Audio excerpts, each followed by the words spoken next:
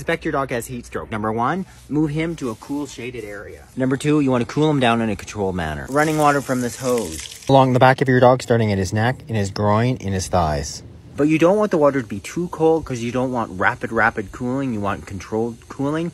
So in some cases, tap water is even better. Keep that water running and cooling your dog until his temperature drops to 103. Avoid using wet towels. The wet towels warm up, trap the heat, often delay cooling. Offer your dog small amounts of fresh, cool water. And then in serious cases, your dog needs to see a veterinarian for emergency care. And if you like tips like these, I encourage you to get a copy of my free book. Link below.